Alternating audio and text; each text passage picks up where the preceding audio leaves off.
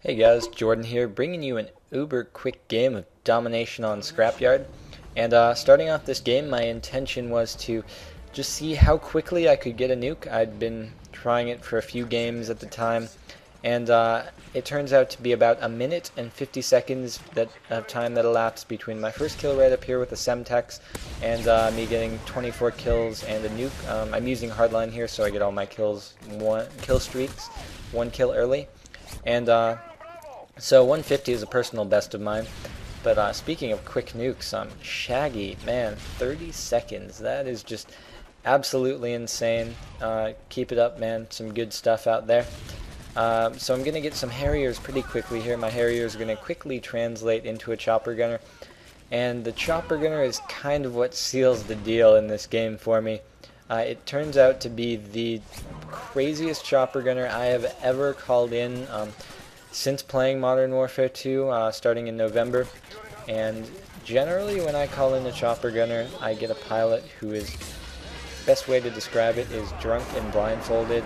They're not too concerned with going to the place where the enemy team is actually located. They're more concerned with just flying around the outskirts of the map, taking in the sights, admiring the scenery, all that good stuff that doesn't translate into kills for me. But in this game, my chopper pilot is just hell-bent on the destruction and complete and utter annihilation of the enemy team, and the enemy team is not too concerned, is what it seems, with my chopper gunner, even though it is just completely destroying them. And I know there are those of you out there who are not particularly keen on watching people mash their R1 button for a minute straight while they're in their chopper gunner, but this was just such an awesome once-in-a-game lifetime occurrence that I just felt I had to post it anyway. And you'll see in a second here, they're just going to start spawning into my chopper gunner bullets just like crazy, and I'm really happy that my chopper gunner pilot in this game actually covered over the right area. It's such a rare occurrence for me.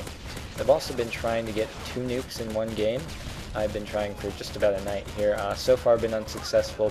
Closest I've gotten is like a nuke and then a 23 kill streak, which is I guess about as close as you can get.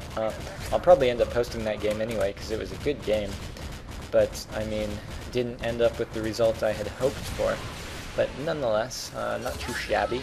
And calling my nuke here while my team is losing. So if I were a higher level, I would have gotten that ultimate sacrifice challenge completed, as I actually have done in another one of my videos. So that's going to be it. Nuke comes in, and 50-1 in about 2.5 minutes or so. That's how we do it. So anyway, I hope you guys enjoyed, and I'll talk to you all in future videos. Alright, peace out.